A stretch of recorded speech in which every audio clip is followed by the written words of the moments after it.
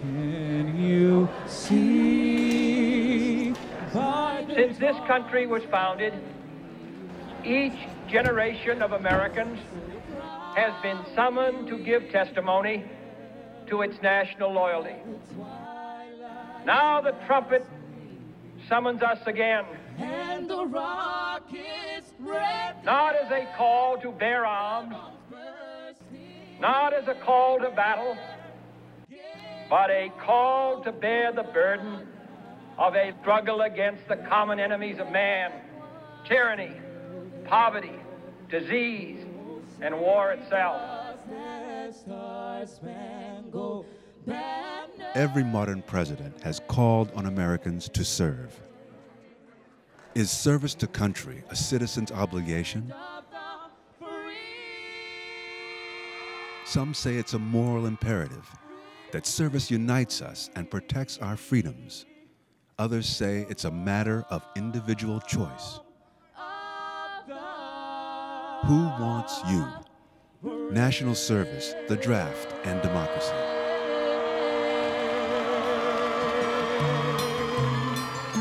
Thank you.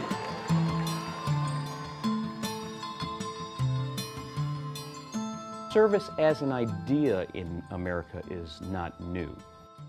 The CCC was one of the first programs of an initial unemployment package that Roosevelt used to put people back to work. The NYA was a different service-focused organization.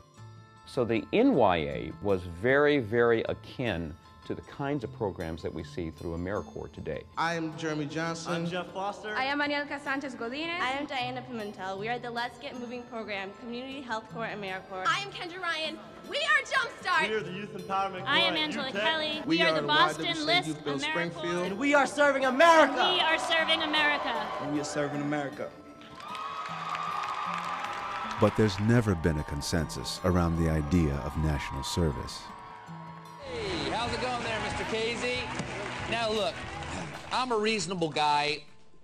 I don't understand something. Why should anybody do something for someone else? You know, Stephen, when you help others, you help yourself. And particularly, I think we have to call on our young people, ages 17 to 24, to give a year full time, to dedicate their energy. Give a year?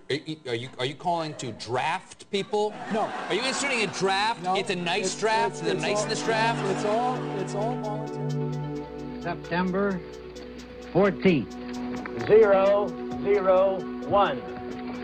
95% of the people will read national service to mean military conscription.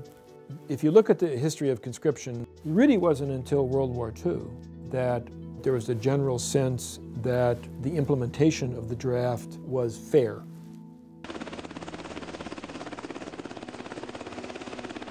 It's only with Vietnam, which was an immensely unpopular war, that the American people withdrew that authority from government.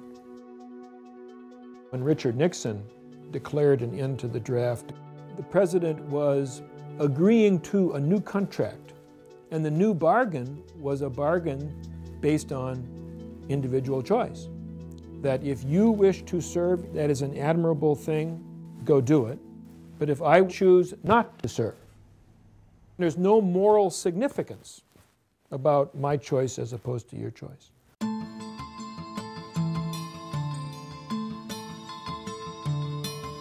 For Americans, individual choice is paramount today. Other countries require service for national security and solidarity. Many democracies have done away with mandatory military service,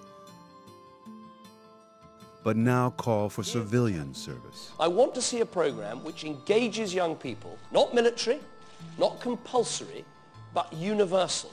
You do see a resurgence, I think, across the world in terms of service. I believe in voluntary service, but a national service effort, in my view, is an institutionalized system, first of all, and it's a full-time program for at least 10 months. I will bring Americans together to strengthen our communities. There are many of us, I think, who believe that You can take the best idea in the world and you turn it over to some federal bureaucracy, and they're going to make a hash of it. Are national service programs only expensive feel-good exercises in civic engagement? Do they really do anything that individuals can't on their own? According to my training, is that a good kid or bad kid? Yet AmeriCorps and Teacher Corps programs have long waiting lists of applicants. Why? Well, I heard about it from people talking and stuff, but I never really been to this place. Because I want to help people out that need it, that really need it. I don't like to see people on the streets and stuff. I lost my brother to suicide after the service, and this is my contribution. I feel like if I can do something, a little bit, then I just want to do what I can. So, this is for my brother. Not everybody's going to carry a weapon. I mean, that we are in an armed service. That is the core of what the military does. And that is not for everybody, and nor would I want it to be for everybody.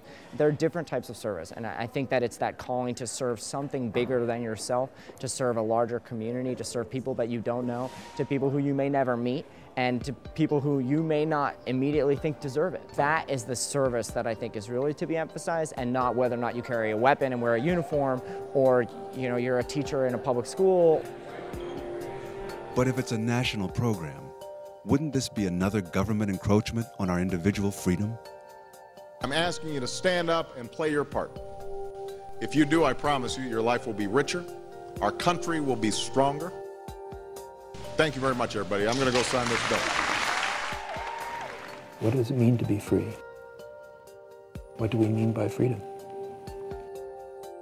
For a subject to which we attribute such enormous importance, freedom is something that we never really bothered to examine. Building social capital is a global necessity. When you take a look at the conflicts that we have between countries and between peoples, the question is, how do you establish common ground for people to come together and resolve their issues and conflicts? Each of us can understand his or her own situation only actually by understanding everybody else's situation. So there's a funny way in which what it's really about is sort of encouraging people to see that the project of self-understanding, of knowing what their lives mean, what their lives are about, why they have felt the way they have felt over the course of their lives, that they can do that only actually by coming to understand the people that they're in partnership with. There is this term commonweal, which really does conjure up notions of the existence of some common good. And the word commonweal has, for all practical purposes, vanished from our vocabulary. As Americans, what is our obligation to our country? Democracy is, importantly, an ongoing conversation about responsibility. How do you respond when somebody says, service, taking a year out, that's not my responsibility. I pay my taxes, I vote, that's enough, leave me alone. I would tell this person, well, I think we're right in the moment of having a conversation about responsibility. The conversation continues with Who Wants You? National Service, the Draft, and Democracy. Coming fall 2012.